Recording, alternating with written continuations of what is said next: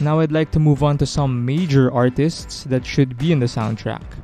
First of all, there's Blink-182. I want their old and new songs to be in this, and it would not be complete without an actual cameo from them, just like how they had a cameo in the first film, because the original trio gloriously got back together last year.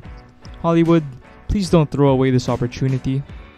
Secondly, Matt Nathanson's Slade must be in this as the cherry on top of the cake, because how can you have an American Pie film without that song? Don't just watch this short video, watch the full video essay, damn it.